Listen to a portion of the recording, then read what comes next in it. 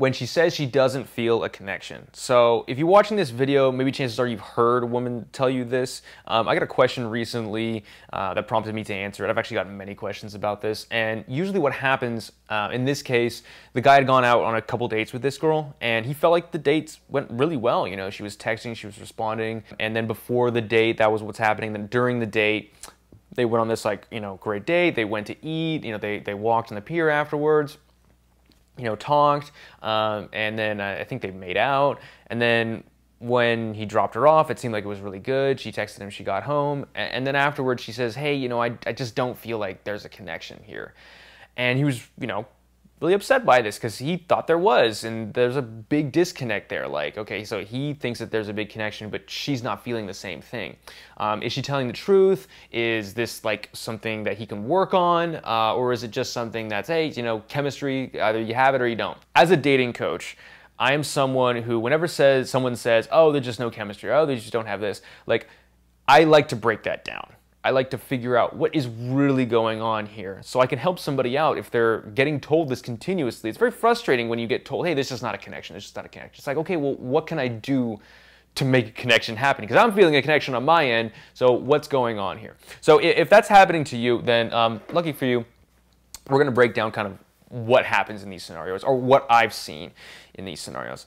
Now, the first thing is that you can't control what's going on in a woman's head. And a lot of times there can be a million things happening that you don't know about. For instance, if she is getting over her ex-boyfriend, or if she's got something else going on with another guy. You know, in my experience, women find it very difficult to be intimate or to have a connection with like multiple people at the same time if the connection is really strong with one person. So that could be happening and you just don't know about it. But if that's not happening, if you're sure that she doesn't have that happening, then usually what I see is the way that they go about the date, or the way that they are interacting with this person.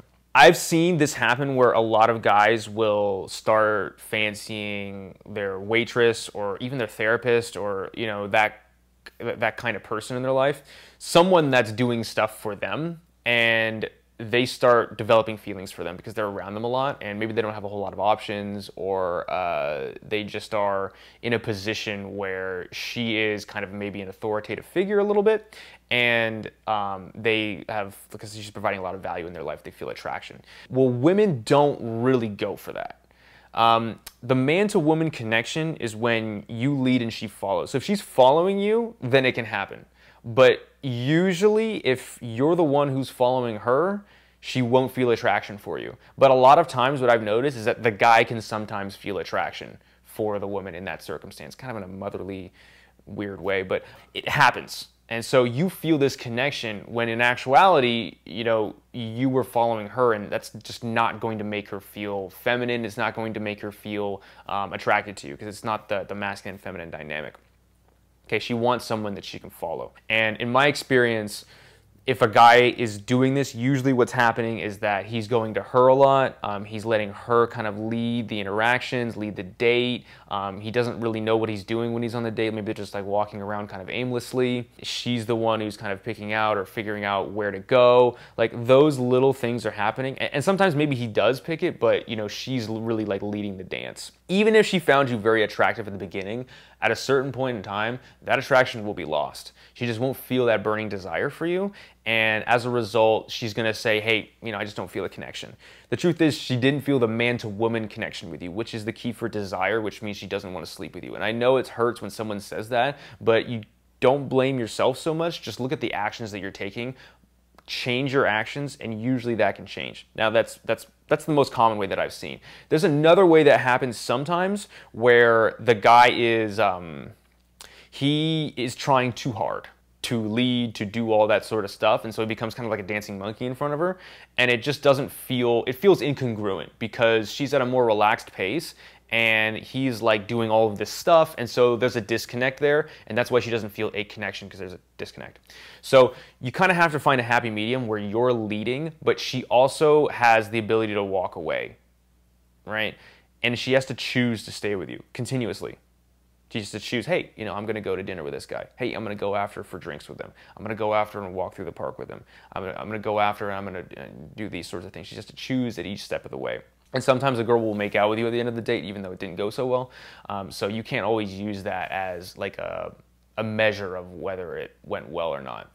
The only measure that you can see is if she actually meets up with you. So really just have fun and do what you want to do and lead and be relaxed. And that's really the way that you're going to figure out if she likes you, is if, you know, she texts you back in the end, you know, and ultimately it's kind of sucks because you want a for sure thing, you want to know on the date, and in life, unfortunately, you don't always get that. But you can do the things that are going to give you a much higher likelihood that she's going to be interested in you. And some women, they just go on dates with guys just to go on dates with guys that they have no intention of really dating. So you want to filter those women out before you actually go on a date with them. My experience is that if you talk to them a little longer before you organize it, then they'll usually drop off. So that's why I usually like to talk to women for a little bit longer before I go on a date with them. Cool. All right. Well, hopefully that helped you guys. You want to find that happy medium, establish the man-to-woman connection, and that way she's not going to tell you that she doesn't feel a connection. Okay. Embrace the masculine energy that you have within yourself, and you're going to be getting that a lot less. Cool. All right. Well, thanks for watching. If you made it to the end, consider subscribing. I come out with videos like this every single week. My name is Lloyd. Good luck out there, you guys.